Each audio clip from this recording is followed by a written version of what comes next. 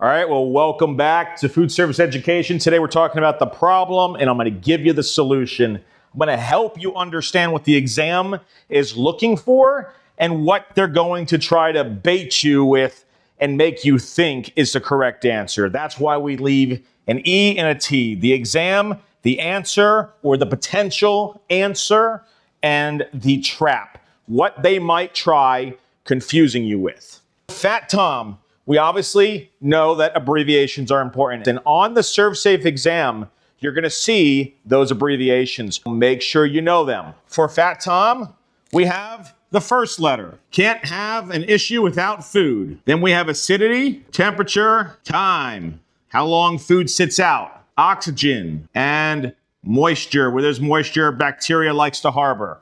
Remember, Fat Tom can be found in 2.2. Temperature danger zone. This is the answer that they're looking for. 41 degrees Fahrenheit to 135 degrees Fahrenheit. We keep hot food hot, cold food cold, nothing ever in between. That's where bacteria grows. And speaking of bacteria, they're going to try to speed it up by giving you an answer you might think is the correct answer. But no, what they're actually looking for here is 41 to 135 degrees Fahrenheit. What you want to stay away from is the fastest. This answer is not incorrect. It's just not the right answer on the test. A couple things. Understand Fat Tom. Understand the abbreviations. Second thing, temperature danger zone. 41 to 135. We keep hot food hot, cold food cold, nothing ever in between. And yes, this is the correct answer right here.